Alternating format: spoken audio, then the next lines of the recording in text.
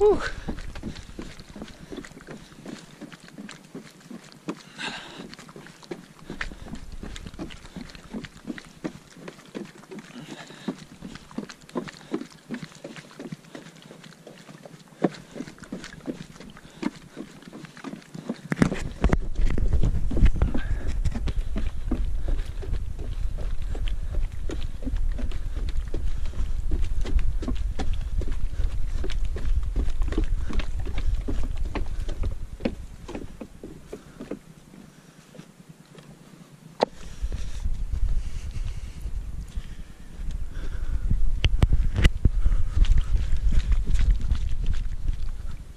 How you feeling? A little hot. You made the hike though? Sure. Only 2,189 to go if you wanted to section hike it. 190? Yeah, about. Did you hear that owl back there? Is that an owl or is that Dad? That was an owl. Oh, I thought that was We Dad. heard Dad, but the owl had been making some noise before that. Oh, you. you refer to us, huh? Yeah, you can keep that. Yeah. We are at the southern terminus of the Appalachian Trail. My name is Joe McConaughy, aka Stringbean, going after the self-supported record attempt of the Appalachian Trail, meaning I have no crew or aid. It is currently July 17th. It is 6:40. This is the top of Springer Mountain, and I am starting my trip. It turned off. Joe. No, it didn't. It's Okay. still. It's on. Well, I All right. can't see it. And this is my mom, and this is my dad. And that's the start of the trail. Okay, hand it to me and I'll... No, Mom, it's still on. Okay. We're good. Okay. All right. All right. See you too. Okay. Love you. Have fun.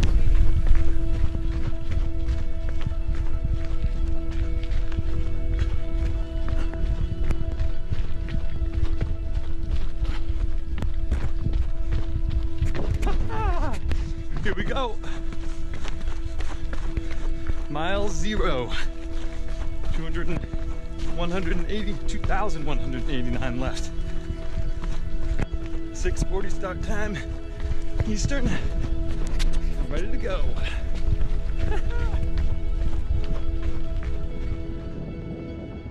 When people ask me how I felt, what I experienced, what I saw on the trail, I have a hard time talking about it because it's hard for people to understand and comprehend what it means to spend 15, 16, 17 hours a day solely to run, solely to hike.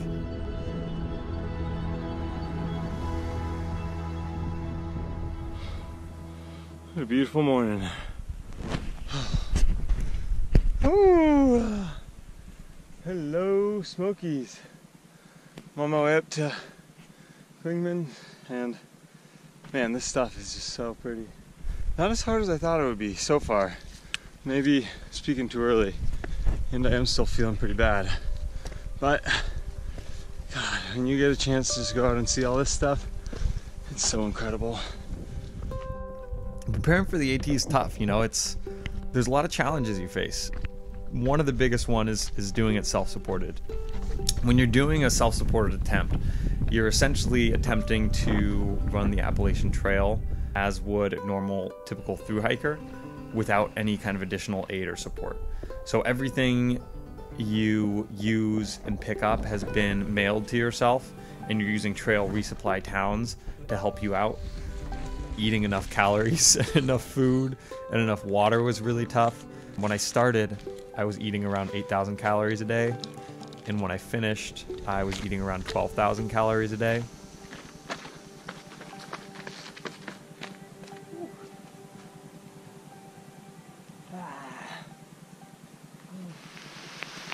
So this is what a southern thunderstorm looks like. This is the trail I'm swimming on. And this is what it's like to run downhill.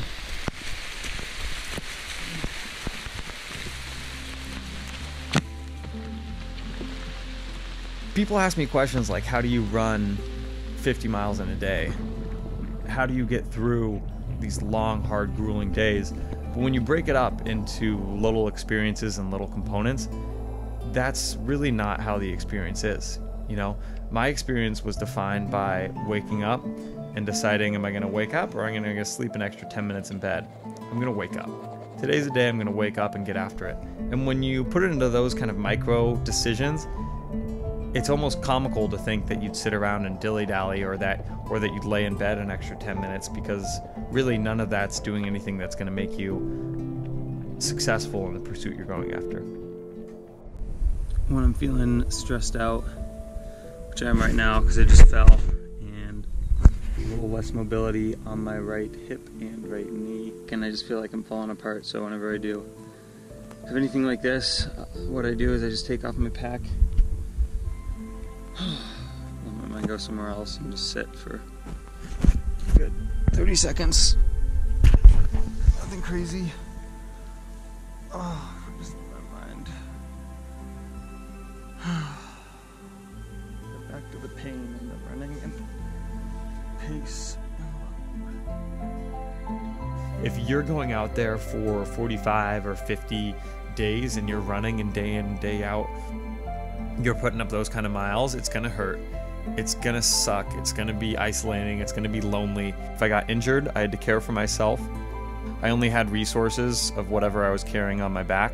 So if I got an infection on my foot, which I did, or an infection in my back, all I had was my own methods to heal myself.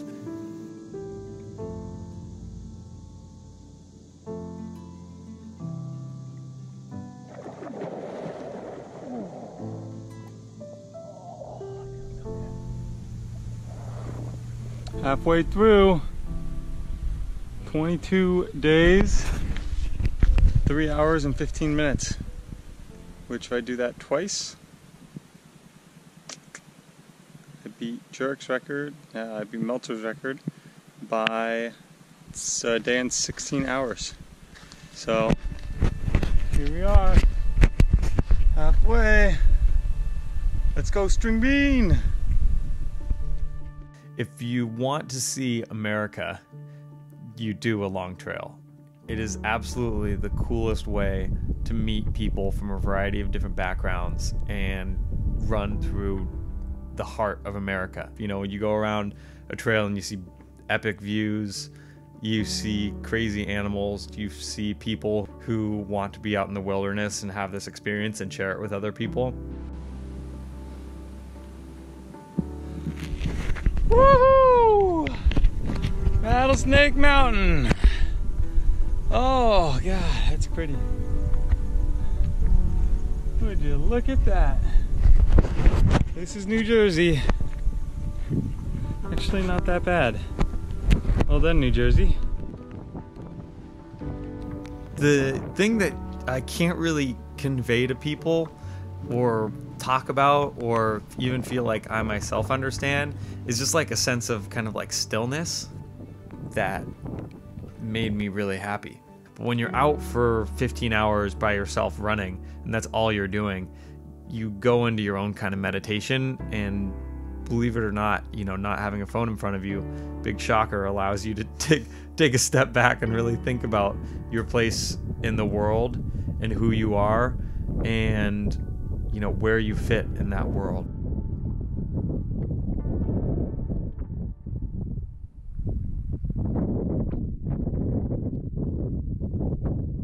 It is currently day 39, going over Mount Washington, which is over 6,000 feet, starting at 500 feet, so it's a big climb day today. Gonna get my ass kicked, hopefully do mid-30s. If possible, that'd be great. And I have about 7-ish days to finish with around 350 miles left.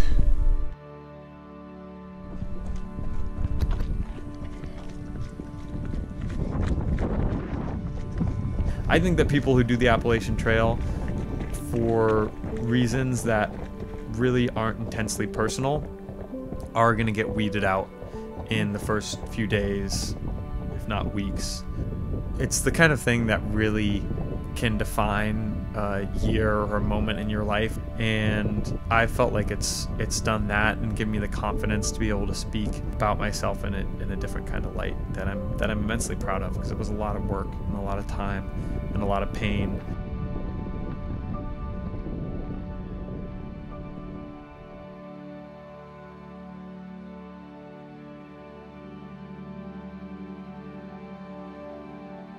It'll be tough today. Gotta be hard. It's gonna be hard. I'm gonna fall. I'm gonna have big climbs. I'm gonna have rough trail. I'm gonna have low energy. I'm gonna be dehydrated. I'm gonna be not excited. I'm gonna need to cover a ton of ground. I'm gonna feel behind schedule. But I'm gonna love it.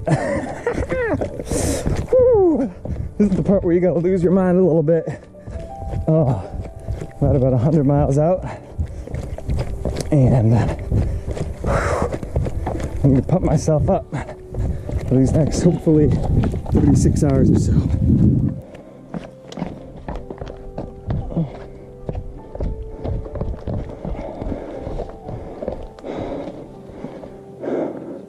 This is my final climb. Whew. For Katahdin.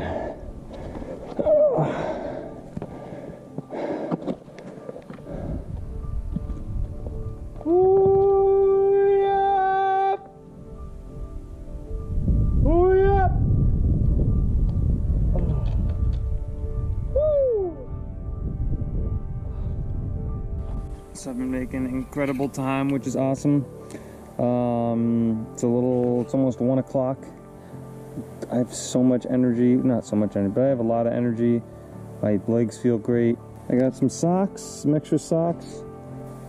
And then I'm also getting the Frito dinner. Give me some more calories to get through the night. It's been about 24 hours, just under. And I'm going to have gone about 72 miles. And this is the sunrise I'm coming on. Just peaceful. It's the best night running I've ever done, and I'm ready for Katahdin. That's up next. I'm immensely proud of having done the Appalachian Trail. It's something that I really wanted to do and set my mind to. And thanks with the help of a lot of people and some luck along the way and some decent planning, you know, it actually came true.